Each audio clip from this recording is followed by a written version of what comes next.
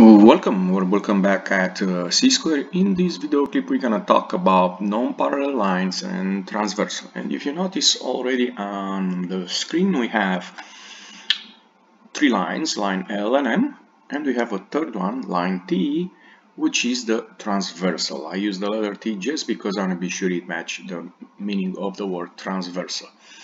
And if you notice we have 8 angles, and like you can see them here, 1, 2, 3, 4, 5, 6, 7, 8, right? And the first thing I want you to see is the interior angles. The interior angles in this case are angle 3, 4, 5, and 6.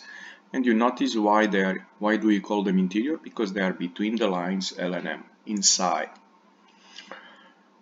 Now we have another box here, which is going to show us the exterior angles, but of course, if in your mind you know already that exterior angles are 1, 2, 7 and 8, that will be correct.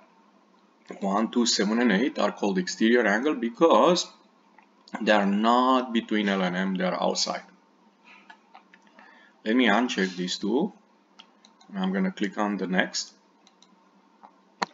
And now we're going to talk about alternate interior angles. So if you remember in the previous slide, we have interior angles 3, 4, 5 and 6. Alternate interior angles are the angles that are interior angles. One is going to be on one side of the transversal and the other one is going to be on the other side of the transversal. So if in your mind you said 3 and 5, 4 and 6 because they are alternate, they are interior, you are correct.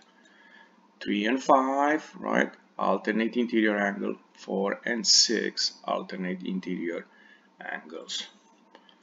Let me uncheck the box and I'm going to click on next. And the next slide is talking about alternate exterior angles. And these angles are exterior, right? 1, 2, 7 and 8. And they should be one on one side of the transversal T and one on the other side of the transversal T. So if in your mind you know you're going to say 1 and 7 alternate exterior, 2 and 8 alternate exterior, that is correct, and you can see it by just clicking the box.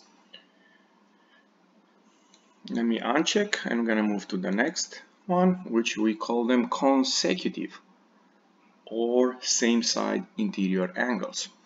Okay, and I think either name will help us to kind of identify same side interior angle. They should be interiors, so 3, 4, 5 and 6 and on the same side. So if in your mind it's 4 and 5, 3 and 6, that's correct. And like I said, consecutive, kind of the same idea. They are one after the other one. 3, 6, 4, 5. So let's see. Yes, angle 3 and 6, consecutive, 4 and 5, consecutive. Let's uncheck the box and we're going to move to the last set of angles, which are called the corresponding angles. These are the ones that one is interior, one is exterior, and they are on the same side of the transversal T, this one, right? So if in your mind you're going to say one interior, one exterior, and you're going to say 1 and 5, that's correct. 5 is interior, 1 is in exterior, and they are on the same side of line T. Similar, we can have 2 and 6, 3 and 7, 4 and 8. So this is the only pair of angles where we have 4 different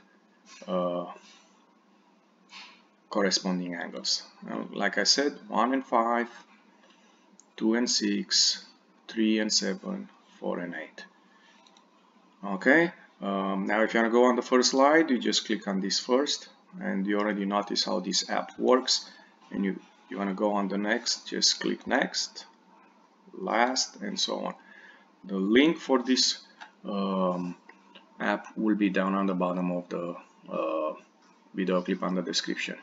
If you enjoyed this video clip, don't forget to click the like button and come back on C-Square for more help. Thank you.